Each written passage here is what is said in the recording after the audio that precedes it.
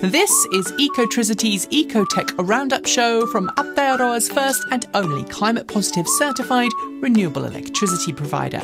We only source from wind, hydro and solar, and we are the leading supplier of electricity to EVs in Aotearoa. Switch today at ecotricity.co.nz. Welcome back to another roundup of news from the world of clean cars and green energy. Thanks for joining me. I don't know about you, but I really love it when people say thank you. I like saying thank you. And this week, a company said thank you to all of its Kiwi customers.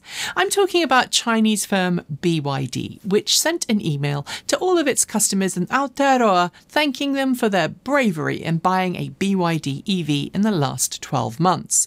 The brand has just celebrated its first year in both Australia and New Zealand and said that it's now sold 12,000 Atto 3 SUVs in both markets. It operates the country's first manufacturer-backed panel network, which operates 14 body and panel shops, has expanded the number of BYD showrooms from 4 to 12, and says that many Atto 3 vehicles were pushed into service earlier this year following severe flooding, taking use of the car's built-in V2L functionality to keep people safe and powered up. So, happy birthday, BYD NZ. Ford confirmed this week that while overall vehicle sales were up year-on-year in July by 10.3%, EV sales for July were significantly lower. According to official figures from the brand, Mustang Mach-E sales were down 21% year-on-year in July, F150 Lightning sales were down 29% year-on-year, and Ford E-Transit sales were up 50% year-on-year. Big price hikes and a 6-week shutdown at the Rouge production facility are to blame for the F150 Lightning's drop in sales, but with newly lowered pricing and the Rouge now promising capacity of 150,000 trucks a year, Ford appears hopeful sales will increase. That said, it now lowered its predictions and says it will hit 600,000 EVs a year sometime early next year, not by the end of this year, as it had previously promised. The US federal government has been handing out federal funds this week to various companies eager to expand fueling infrastructure for big rigs. The first recipient is Watt EV, which has received $340.5 million to establish a US West Coast EV truck charging corridor along I-5 between Mexico and Canada. At the same time, Nikola Motor confirmed that its Hyla hydrogen fuel station brand has received $16.3 million in federal funding to build 7 open network hydrogen refueling stations along California freight corridors. At the same time, we learned this week Tesla has applied for $100 million in funding to establish 9 charging sites between California and Texas, with 8 megachargers and 4 EV charging stations for non-Tesla big rigs at each. Troubled electric vehicle company Lordstown Motors, which we recently reported has run out of money and is in the process of trying to apply for bankruptcy, has hit yet another roadblock. As Reuters reported this week, a bankruptcy judge in the state of Delaware has refused attempts by the company to expedite bankruptcy bidding procedures because of a pre-existing court case that's ongoing in California. In that case, Lordstown is accused of stealing ideas and employees from Karma Automotive. With no verdict in that case yet, the bankruptcy judge quite rightly questioned exactly what IP and assets Lordstown will be capable of selling as part of its bankruptcy, and which ones, if any, are actually owned by Karma Automotive. Things just keep getting worse for Lordstown, it seems.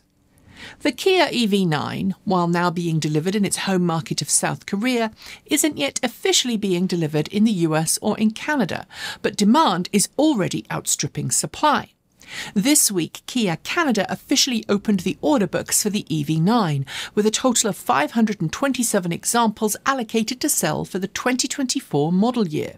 Demand was so high, in fact, that the reservation site crashed by Monday afternoon, and Kia made the announcement shortly thereafter that the unexpected demand meant it was pausing reservations to ensure all the ones it had received thus far had been properly processed. Kia is expected to open the order books in the US later this year, but like Canada, expect availability to remain low until it opens its new EV9 production line in Georgia, US, next year.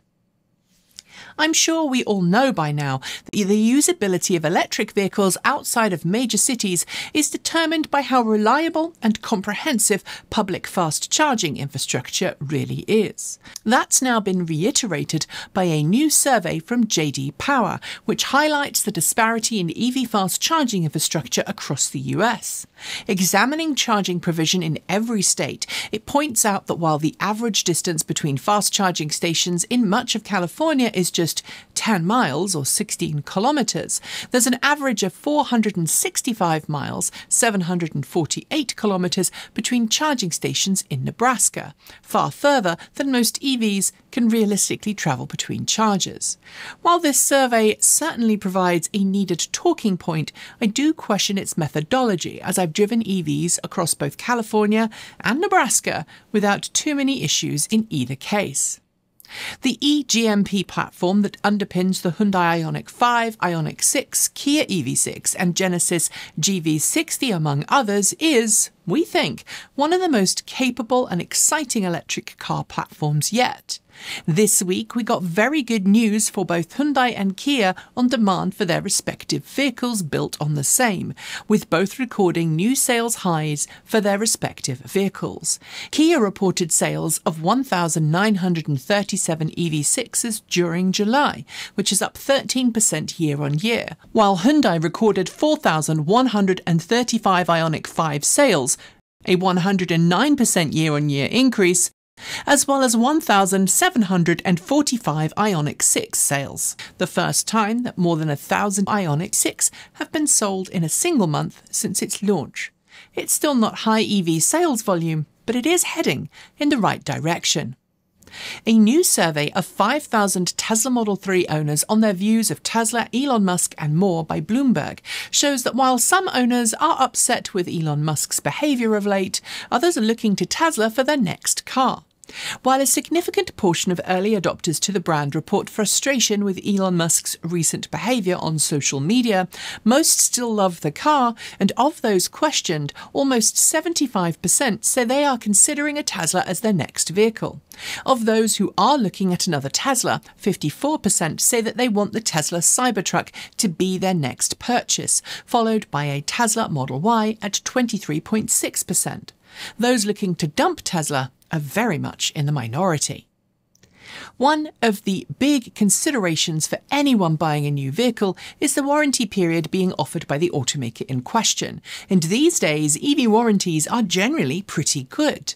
But this week we learned that Rivian will be offering a slightly different warranty for its dual motor models compared to its quad motor models. As confirmed this week, while quad-motor R1T and R1S vehicles come with an 8-year, 175,000-mile battery and drivetrain warranty, far more than the minimum federal mandated warranty period, dual-motor R1T and R1S models will have that warranty reduced to 150,000 miles and 8 years.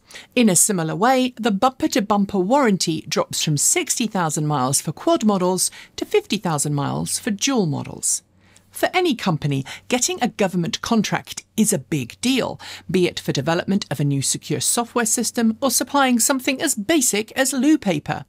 And this week, eVTOL aircraft specialists Archer Aviation announced that it secured a $142 million contract from the US Air Force, the largest military contract to date for electric vertical takeoff and landing aircraft. Archer Aviation has been working alongside the Department of Defense for more than 2 years now as part of the Air Force's AF Works program, and says the new contract, which includes delivery of 6 Midnight eVTOL aircraft, each with a payload of up to 1,000 pounds, will focus on utilising the aircraft as alternatives to traditional single-blade helicopters in the military. Before we get to our last two stories, I have a quick question. Are you in the market for a new EV? If you are, and you are in Aotearoa, you should totally check out our very own buyer's guide at ecotricity.co.nz. It is packed with all the information you need to pick a car that's right for you and includes plenty of details about incentives you can get, charging providers you can use, and of course, how to get charging at home. So follow the link below and start your journey today. We regularly see a large number of startups in this industry announce new products that sound too good to be true. And very often those promises are accompanied by lots of computer-generated imagery and sometimes animation. And to date, California-based Alpha Motor Corporation has used CGI to drum up interest in its promised range of electric vehicles. In fact, for 2 years or more, we've seen nothing but renderings from the company. That's led us and many others to question the company's future prospects. This week, however, it surprised everyone by releasing a video of what it says is a working engineering prototype for its Alpha Wolf 2-seat light-duty pickup. Presented in the form of a commercial with questionable acting, the company showed the Alpha Wolf prototype driving off-road, and while it is good to see it in motion, something about this video still doesn't feel quite right. But I can't put my finger on it. Let me know if you can. And finally, these days, it is almost impossible to buy a brand new electric vehicle that doesn't have some form of subscription service attached to it. And some cars actually lock out functionality unless you pay a subscription fee or an unlock fee to use it. A prerequisite for such systems is an inordinate amount of computer processing power within the vehicle, and at this week's coming Black Hat USA 2023 conference, a team of PhD security researchers from TU Berlin will present a session detailing how they were able to use fairly standard hacking techniques to gain access to the computer systems within a Tesla. They successfully tapped into the car's onboard computer system using a known security exploit to gain access to the car's various systems. They were able to run unauthorized code on the infotainment system, and they were also able to unlock various features that usually require a subscription service. We'll know more about this after the presentation. But I think it's a good reminder that if you or someone else has physical access to something and it's a computer, you can usually work out a way to hack it as well. And on that note, we are done for the day. Before I go though, do make sure that you've hit the notification bell so you don't miss out on the latest in EV news from this channel. And if you haven't switched yet, why not switch to Aotearoa's first and only climate positive certified renewable electricity provider. It is super easy to make the switch, and in doing so, you'll help the nation wean itself off dirty energy and onto clean green power that will keep the land beautiful for generations to come. I'll be back next week as usual, and in the meantime, don't forget to check out the latest videos from Gavin, Kiwi EV Shoebridge. He's been testing out an electric scooter worth $1,400 that you can win for completely nothing by entering our prize draw. Go on, check out the link below and enter today. Enjoy the rest of your day. I'm Nikki Gordon-Bloomfield. Ka kite! See you next time.